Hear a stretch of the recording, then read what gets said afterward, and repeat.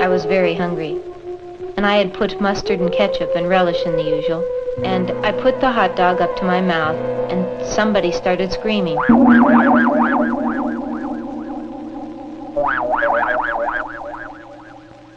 I didn't know what was happening, so I looked up at my friend Terry and said, "Did you hear that? Didn't you hear someone scream?" He said no. I got the hot dog up to my mouth again, and I was ready to bite, and the scream got louder. And it hit me. No, it couldn't be. And I looked down at the hot dog, and there was a face on him. Eyes, nose, a mouth. I had put the ketchup to where it looked like his hair. And he started telling me that I couldn't eat him. That he had a wife and 7 kids at home to support.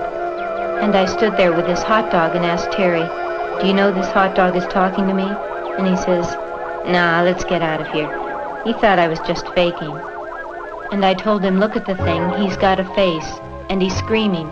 And the guy finally looked over, and he got on the same trip that I was on. And we sat there carrying on a conversation with that hot dog.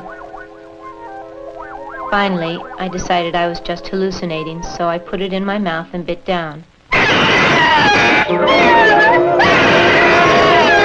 It screamed so loud that you could hear it all over town, so I had to throw it on the ground and step on it. And I was jumping on this hot dog in the middle of Market Street.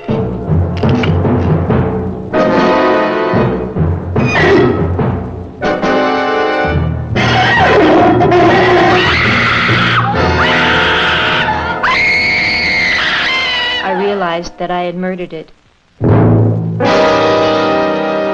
And I took off screaming down the street, scared.